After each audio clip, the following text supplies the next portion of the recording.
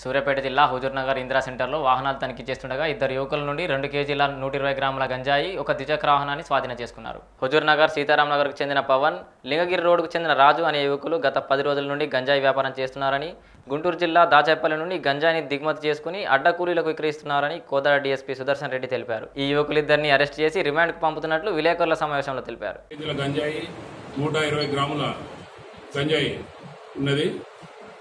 ఇది ఆంధ్రప్రదేశ్లోని గుంటూరు జిల్లా నుండి ఇక్కడికి తరలించి వారు ఉపయోగిస్తూ మరియు వినియోగదారులకు ఎక్కువ ధరకు అమ్మేవారు.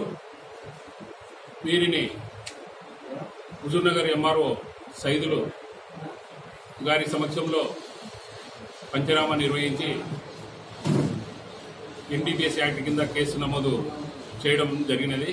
ఇట్టి కేసు పట్టుకోవడంలో చాకచక్యంను ప్రదర్శించిన Huzurnagar CI Bhaskar, Huzurnagar SI police వారి విజ్ఞప్తి, గంజాయి కానీ